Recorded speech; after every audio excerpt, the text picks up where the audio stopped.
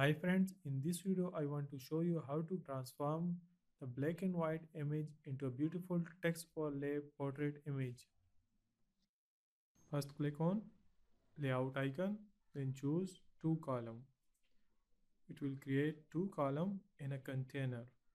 Right click on a container and wrap it into a section. Now change the section height to 100 VH. Also change its alignment to center.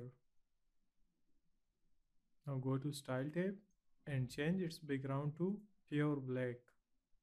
Let me close Structure panel. Now click on the first column and insert image. Click on the image element. Now you can select your black and white image from here. I have given the link of this image in the description. I want to insert Elon Musk image. You can use your own black and white image if you have. After adding image, change object fit to cover.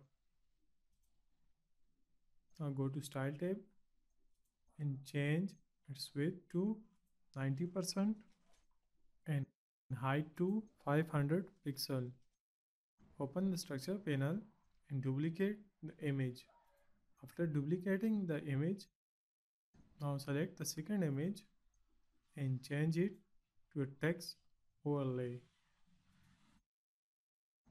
Now choose the first column to make these images in center. Go to Align Cross Axis and choose the center. Now go to Style tab and in Layout, scroll down and change the positioning from static to relative. Now select the second image and change its position to absolute. Now they will become on top of each other. We will use custom CSS to blend it. So scroll down, go to CSS area. CSS code will be given in the video description. Paste the custom CSS here. You can see we have created the beautiful text overlay portrait image. To customize it, go to the first image.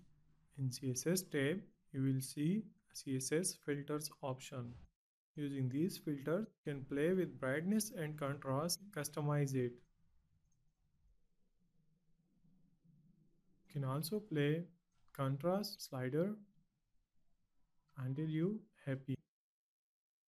Now select the first column. Now add heading, paragraph and button. Now you can see we have created this beautiful section text overlay portrait image. Thanks for watching and subscribe our channel for more amazing tutorials.